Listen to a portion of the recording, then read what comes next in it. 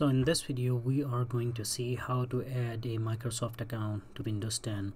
Well, there are two ways, like Windows 10, if you have a local account, yes, Microsoft pushes you towards getting the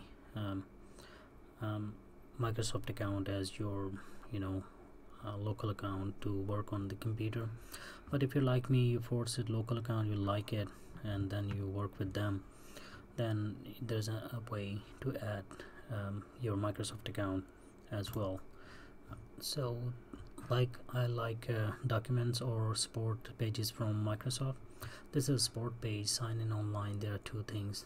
This is like describing the thing.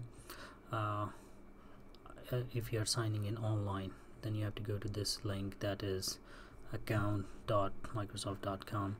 but this is the one that we're talking about. Like if you had signed up with local account and then you want to switch to Microsoft account, you can follow the instruction. Your info, if you have it's a quick or pro tip here. If your computer is a local account, you will find it under your info. But if like me you have your domain joined account, you will find it. Let's go follow the instruction here. This is the settings one, this is the accounts, and you see there is nothing here under your info. This blue thing telling me that this is the tab that's selected. So click on email and accounts, and then you can add a Microsoft account. So since you're a domain joined account, it's not like that you are using Microsoft account as your sign-in information.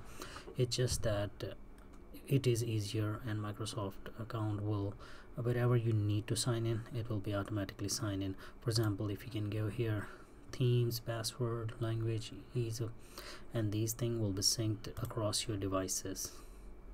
So let's get started. Sign in option, that's we have discussed that previously. So email and accounts, I just wanted to see if I enter my email, will it work?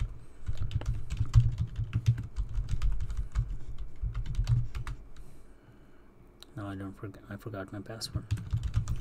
So I hope this is the one. Nope.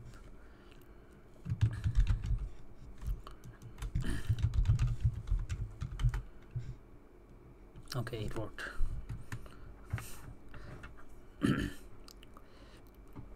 So you see it showed up here. If I click on this, it's asking me either manage Microsoft apps can sign in.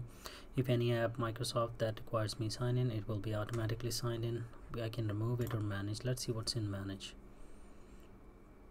And manage takes me to the online thing. See what's going on there, and nothing.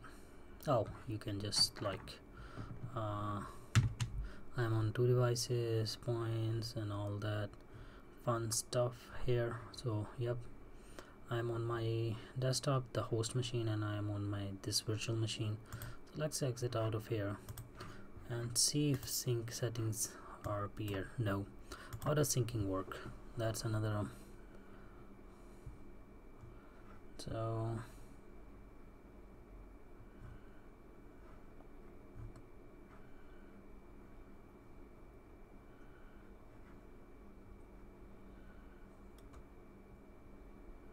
okay, that's why it's not working, because this computer is joined with a on-premises Active Directory.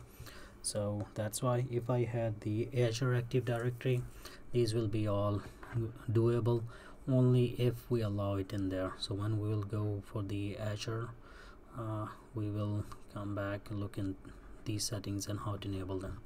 But that is how you get the Microsoft sign in there.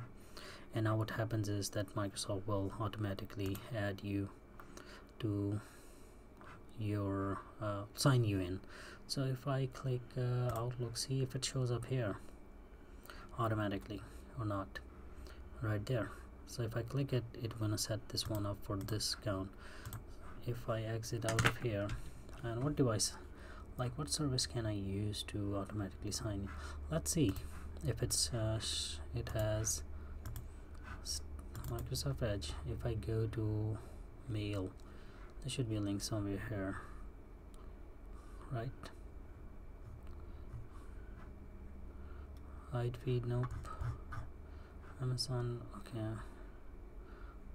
Let's in that case live.com, see where it takes us. Okay, if I click sign in, am I going to get that automatically? Nope.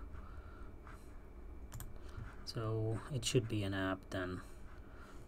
Have I installed anything from, well, let's sign me into Office Store, sign in, and right there. So if any app that wants to use my credentials for Microsoft account, yep, they will be allowed to. So this is it. I hope this video has helped. Please rate, comment, subscribe and share, and I see you in the next one.